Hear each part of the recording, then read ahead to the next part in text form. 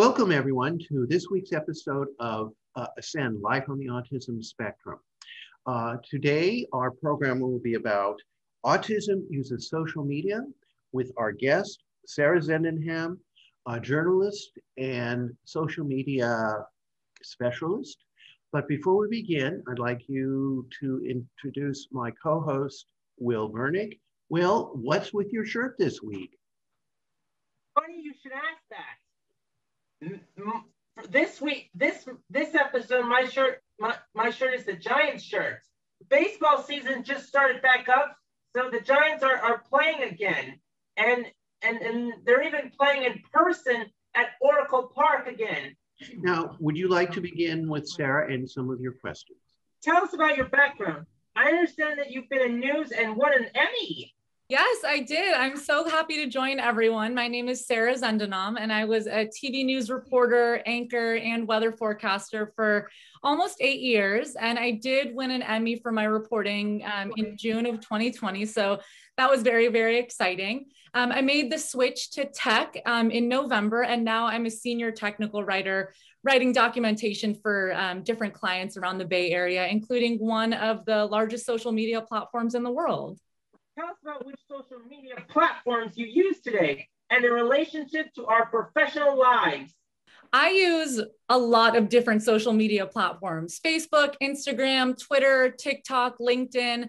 I use them all, and I use them to promote my brand. I use them to promote my work that I'm doing, and I use them to engage with the people who have followed me over the years. Let's start with Facebook, the most popular of the social media. How do you use Facebook? How can we use Facebook in our professional lives? Well, Will, you're absolutely right there. Facebook is the most used and engaged with social media platform across the board. The audience is slightly older, so it's actually a really good place to run ads because older demographics typically have a little bit more money to spend. So that's definitely a good place to promote and advertise if you want to promote yourself, your business, your work, whatever you're doing. Facebook is really the best place to start. And you can also create a business Facebook page that's separate from your personal one. So you can have that for your business, your brand, your community, if you're a public figure. And when you create something like that, then you have access and you can advertise on different Facebook groups and things of that nature. So Facebook is really a great place to start if you want to dive into social media. We'd now like to have a question from Jennifer Brooks, our book commentator. Jennifer, do you have a question for Sarah? Yes, I have a question for Sarah. So, social media has pros and cons. Some of the pros are that, we can stay in touch with people that we don't necessarily live close to, so we don't have opportunities to interact with those people in person on a regular basis. And for some of us, it's easier to interact with somebody via a computer than in person. Of course, that can also be a con because we don't get the in-person interaction. If somebody is doing nothing but holing up in their bedroom on Facebook all day, that's not healthy. And also, social media can promote cyberbullying. So my question is, in light of those pros and cons, do you feel that social media use is beneficial to people on the spectrum and is something that should be encouraged, or should it be discouraged in favor of promoting in-person interactions as much as possible? That's a really good question, Jennifer. And I think that a lot of people do see those pros and cons. I think the most important thing, if you're getting on different social media platforms, is setting those boundaries. If you have people that you want to stay in touch with, that's wonderful. And if there are people that are bringing negativity on your pages, you have the opportunity to delete those people, ban those people, block them. You can get off the apps if you feel comfortable doing that. I think that in terms of using social media platforms to expand your business and your brand and what you can offer, I think it's a really great place to be able to engage with potential customers and clients. So I definitely see a really big pro there. But like I said, it's really all about boundaries. You don't want to spend too much time on social media because then, you get kind of taken away from the real world. But pros and cons, very good to bring up, Jennifer. So I appreciate you asking that question.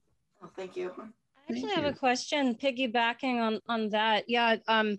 So, when those on the spectrum are, getting exposed, which they deserve, and also, obviously a lot of these things happen. And is there possible mentoring or psychological support, not to say, they're sitting with them the whole time, but they're contacting them the entire time saying, just focus on this, don't worry about them, is there any possible support like that too, just to keep them inspired and keep them just going and confident? The great thing about social media is that there are so many different groups, support groups that, you can search out, and that's a great way to be able to find people that can support you in situations like that.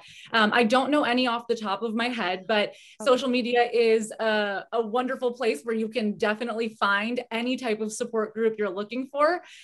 So that is for sure a benefit of any of the platforms that you use. And in terms of mentorship opportunities, I mean, if you find someone on social media that you feel like is doing a really good job at maintaining their pages, engaging with their fans or their viewers or their clients or whoever it may be, you can reach out to them and you can say, hey, I really like what you're posting and I would love to be able to collaborate with you or pick your brain, maybe just have a quick 10-minute conversation with them about how they're able to manage their social media pages.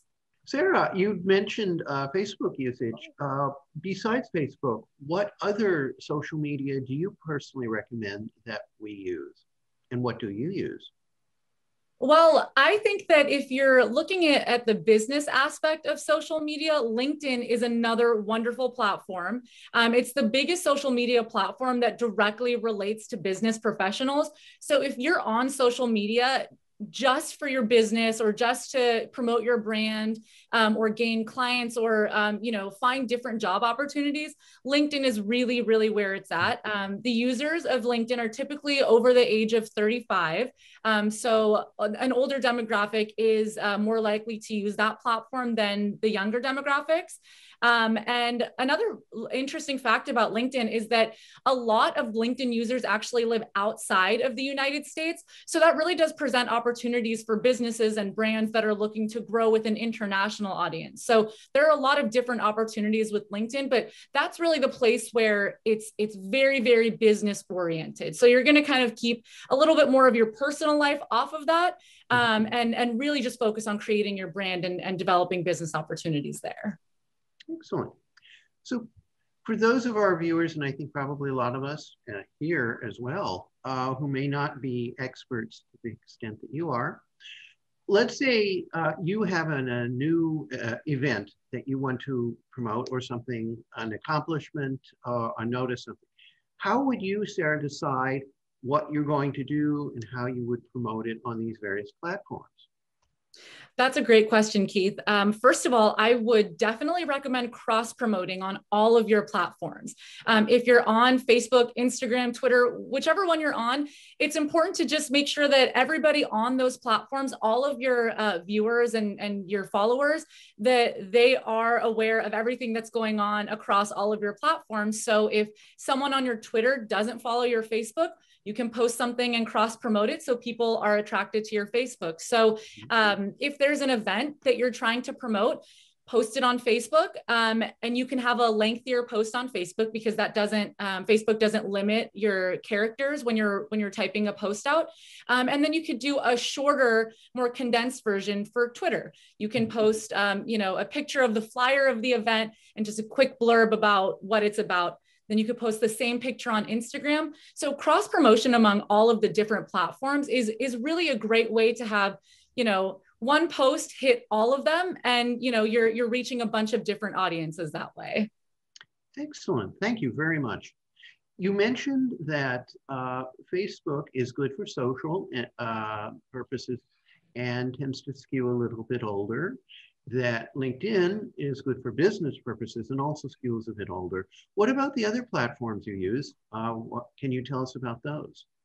Yes, of course. So I'm also very active on Instagram.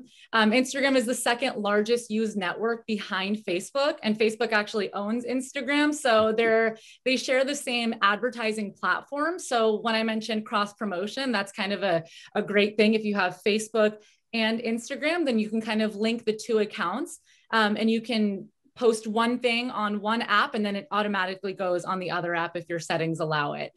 So that's definitely a great way to utilize those apps. Instagram has a demographic really all across the board. I mean, younger people use it, older people use it, and Instagram is really trying right now to compete with TikTok. TikTok has definitely the younger generation on the app. The majority of people are definitely younger there. So Instagram is trying to compete with TikTok with Instagram Reels. So it really just depends on who you're trying to reach when it comes to your social media and what exactly you're trying to promote. Thank you. Thank you. I believe in previous off-air conversations, Sarah, you'd mentioned a tool which allows users such as yourself to keep track and organize all your social media presences and platforms. Could you tell us a little bit about that? Yes. So I recently discovered a website called Linktree.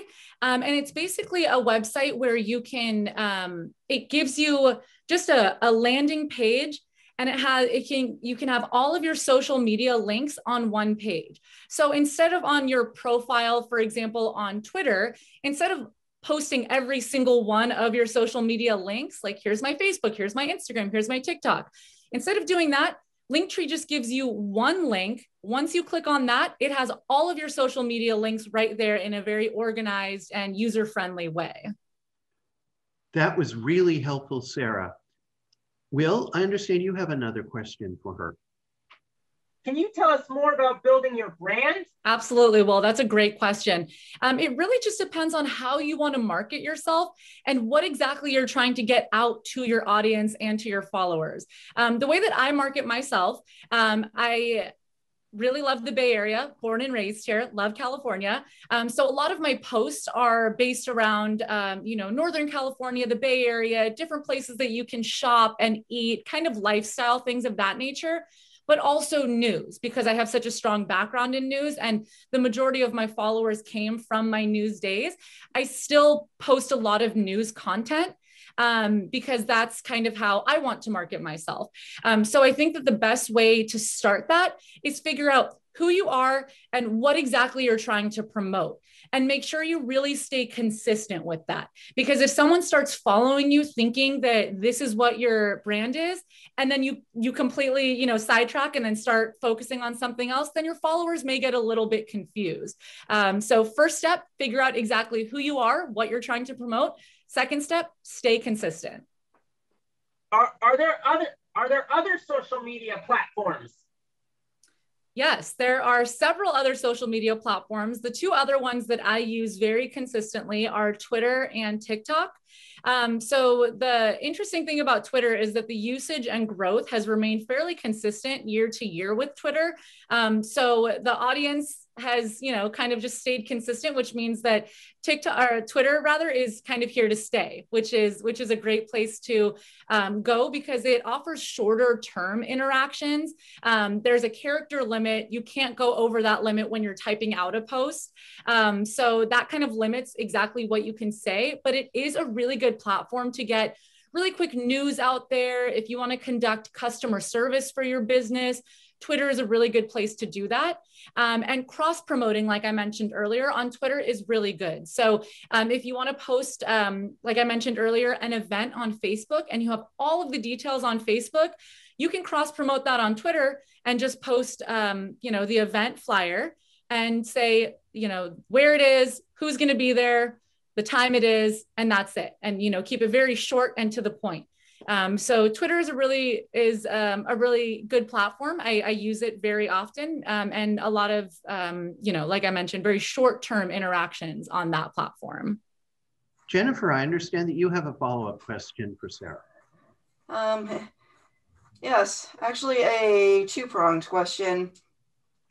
So I am the book reviewer for this show, and part one of my question is, do you think social media is taking the place of reading, and do you think that's healthy? Because in a way, they are both solitary activities. You're either holed up in your bedroom with a book, or you're holed up in your bedroom in front of a computer posting things on Facebook. And my second question is, I have many taped book review segments that I've recorded for this show over the years. What would you suggest would be the best way to put those out there on social media, if that makes sense? Of course. Well, Jennifer, we can start with that question because that is a great question. I think that the number one thing that you should start with if you're wanting to post a book review, a picture of the book, the front page of the book, exactly what the cover looks like. If you have a photo in any of your social media posts, it immediately grabs your audience. So rather than having lengthy text as the first thing that they look at, if they see a picture, a nice, beautiful book cover, then they'll automatically be drawn to it and say, I wonder what this book is about. And from there, you can post, your review, whether it's a link to a video that you've created, or if you just kind of want to write out exactly what your review on the book is. Either way, that is totally great for really any social media platform. I think that Facebook and LinkedIn would both be really good places to start with that. I think the most important thing when it comes to making your post, in addition to posting the pictures, is make things short and sweet. A lot of people on social media don't have a really long attention span because they have different things coming at them all the time when they're scrolling. And so it's really good to keep your posts short and to the point.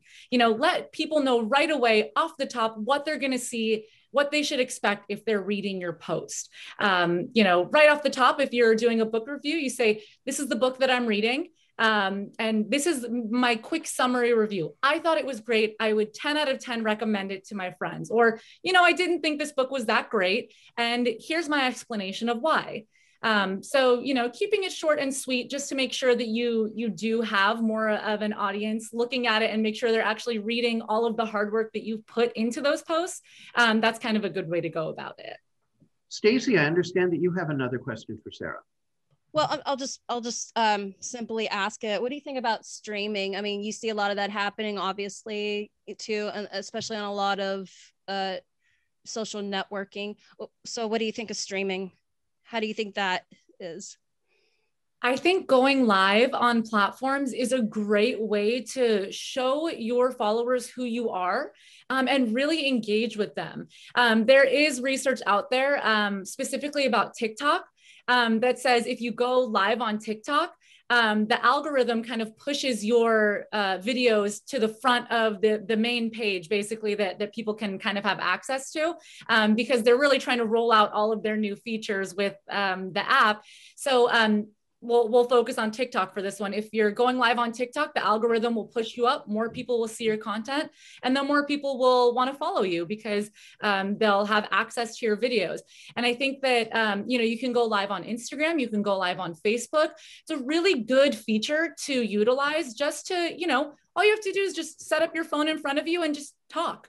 And if people want to, ask you questions, you can respond to those questions in real time. So really, really good way to, again, promote exactly what you're trying to promote and how you're trying to market yourself and engage with your followers. Awesome. I have one more question. You mentioned Linktree or so, where you can put all your social media contact like on one list. And do you think it's necessary to be part of all those like networks just to stay in the flow, even though it might be hard to keep up, or so? What do you think is the best way to keep up with all those things? You know, I have to admit, it does get a little bit overwhelming because I'm posting on Facebook, Twitter, Instagram, and TikTok every single day. But that's because of my background in news. It was just part of my job. So it's just something that I'm used to doing throughout my day. But for someone who, you know, isn't used to doing that, it can be very overwhelming.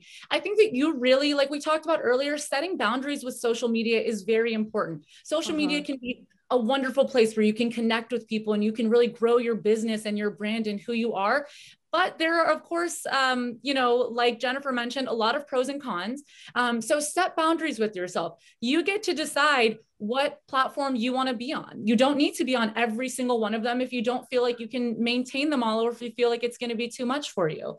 So, you know, you are the person that makes that decision. And then if you feel like, okay, I have a good handle on Facebook, maybe I can introduce something else into the mix, you know, then jump on Instagram, then jump on Twitter. But you really make that decision for yourself and what you feel like is best for you and what you're trying to accomplish. Now, I understand that you have a couple of final tips for our viewers. Could you go into those, please? Of course. These are some tips that I've found throughout my years of being on social media. So if you're brand new to a platform, or if you've had it for a long time, take a look at your profile, kind of your About Me section, and make sure everything is spelled out. Make sure whatever you're really comfortable with sharing, your name, who you are, exactly what you're offering on that platform, your contact information, if you feel comfortable with that. I would recommend just an email address, not your phone number or your home address or anything like that, just for privacy issues. If you want to include your resume, it's really important that if someone goes to those platforms, that they see exactly what you can offer right off the bat.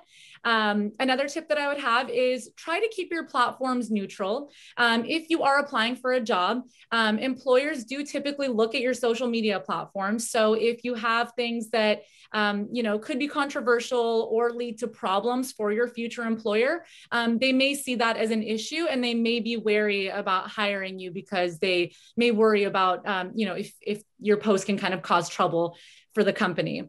Another tip is consistency. So similar hashtags, posting around the same time, and keeping your content similar. Like I mentioned earlier, if someone's coming to your page and starts to follow you because of one thing that you posted, those people are typically going to be following you because they assume that you're going to be posting similar content. So keeping your content consistent, very important.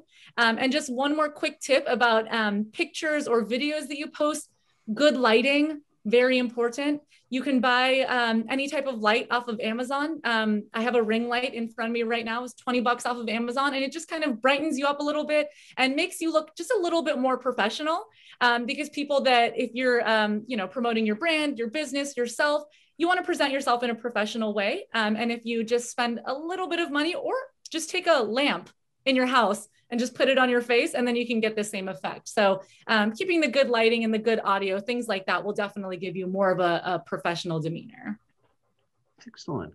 Well, thank you very much, Sarah. Last thing, are there any things that you are developing that our viewers, potential followers, should know that you're working on right now? Me? Yes. Oh, I mean, if anybody wants to follow me on any of my social media platforms, I'm more than happy to guide anyone who has questions. You know, it has taken me years to get to a point where, you know, I have kind of a consistent brand, and I'm marketing myself in a consistent way. And it's taken a really long time to get to that point. So I'm more than happy to help anyone, you know, if they're just starting out, or if they've had their platforms for a while and they don't know how to gain traction on it. You know, follow me. You can take a look at some of my pages and kind of see what I'm doing, and just see if maybe that could work for you as well. Excellent. Well, thank you very much, Sarah Zendenham. We're very grateful for your presence, for your attendance, for your wise information, and I know we'll be hearing and seeing great things from you going forward. I appreciate it. Thank you all so much for giving me the time and the platform to speak about these platforms. You're very welcome. We'll now hear from our cultural correspondent, Stacey Kennedy. Thank you. Hello, everybody. Today, I'd like to share like 3 things. Saturday, April 17th at 10 a.m., there's going to be a online Zoom casting call for a Romance on the Spectrum documentary being produced.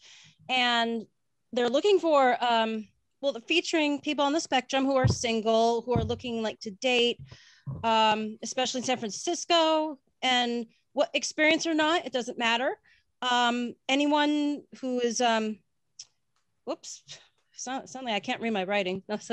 Anyway, so yeah, this documentary wants to promote, you know, and just clarify, because of misconceptions of people on the spectrum not interested in love, which they are. And let me see. Yeah, so northernpictures.com, I would go and look them up, or production at northernpictures.com to look up more about that, or contact them for that.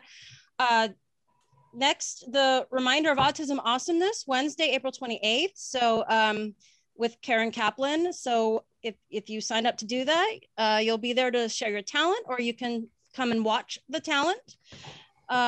May 1st, Saturday, Best Buddies Friendship Walk, virtual event at 10 a.m.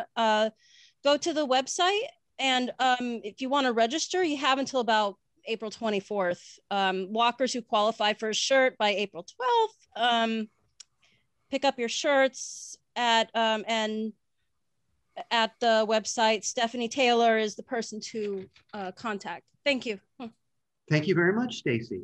We'll Yes. now hear from our book correspondent, Jennifer Brooks. Thank you, Keith. Hello, everyone. Welcome to today's book review. Today, I would like to tell you about a children's picture book titled My Friend Has Autism.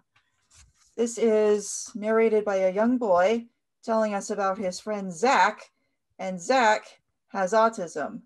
And this boy and his friend Zach love to play with model airplanes together. And Zach also has some character traits that some people might call quirky, and some people less politely might call weird or strange. And the reason why Zach does those things is because Zach has autism, and his friend is a very caring and understanding friend and knows about Zach's autism and still enjoys playing model airplanes with Zach. The book has little tidbits of information about autism, such as this one here. And at the end of the book, there's a little paragraph which gives an overview of autism. So this book is an excellent resource to help the youngest children understand what autism is, and understand that even if they know someone affected by it, they can still be friends. Thank you very much, Jennifer. Well, folks, that's our program for this week. AascendTV, Life on the Autism Spectrum. I'm Keith Halperin. I'm Will Bernick. I'm Jennifer Brooks. I'm Stacey Kennedy. And I'm Sarah Zendenam. And until next time, stay well, stay safe. Take care.